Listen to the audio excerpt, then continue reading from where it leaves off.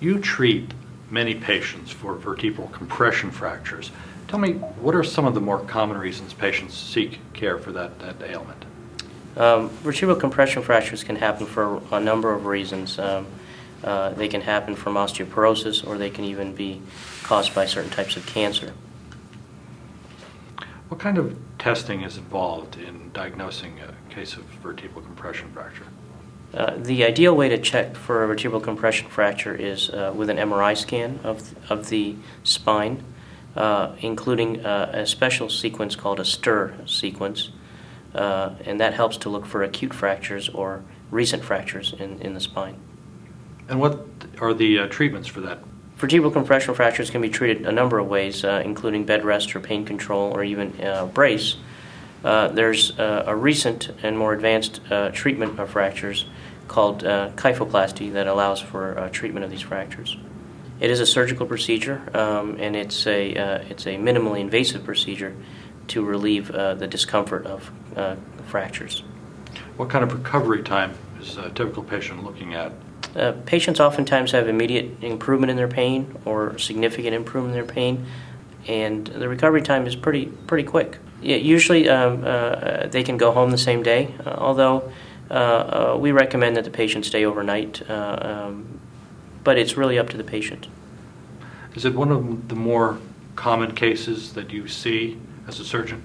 We see a lot of compression fractures, especially in the elderly population. In the United States, there's about 700,000 compression fractures diagnosed every year. So it is not as common as some of the other diseases, but it is fairly prevalent in the elderly.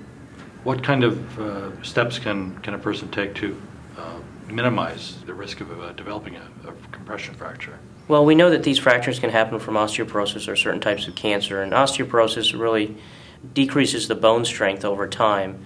And things to help with bone strength can be taking calcium or other supplements, and a new line of medications that can strengthen the bone called bisphosphonates.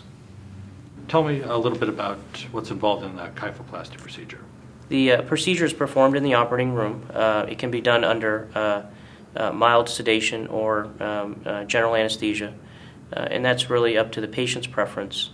And the procedure takes about an hour or less, depending on how many fractures are treated.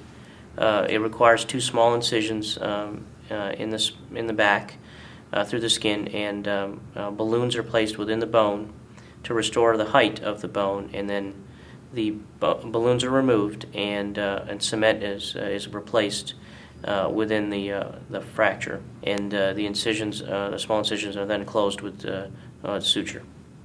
What are some of the more common symptoms that somebody might come to you with? Oftentimes, these fractures can occur for any reason. There's really no factor that may lead to them. It's just a history of poor bone strength or the osteoporosis that can lead to the fractures. Oftentimes, patients complain of severe back pain, and oftentimes that back pain is improved when they lie flat. As a physician working with the patient, what is the goal of kyphoplasty? What do you hope to achieve through the procedure? Patients have been generally satisfied with the procedure.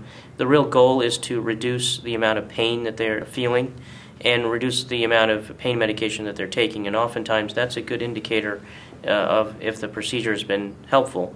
Oftentimes the patients come back to visit me in the office, and they no longer are taking their pain medication, which indicates to me that the procedure was helpful for them. Tell me how, if at all, this procedure differs from other surgical procedures or other non-surgical interventions that were used in the past. Kyphoplasty offers an advantage in that it helps restore the height of the bone of the fracture.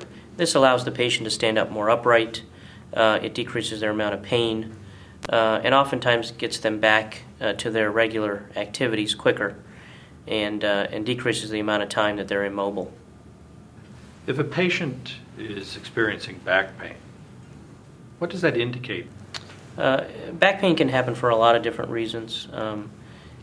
In the case of compression fractures, it's oftentimes severe pain without any pain into the legs. The best way to have it evaluated is to see your family physician, and they can order the appropriate tests, which may include an MRI scan or even a bone scan.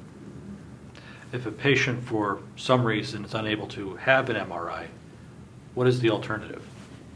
The alternative to look for fractures in the spine is a bone scan. If they cannot get an MRI, bone scan is probably the quickest way to look for that.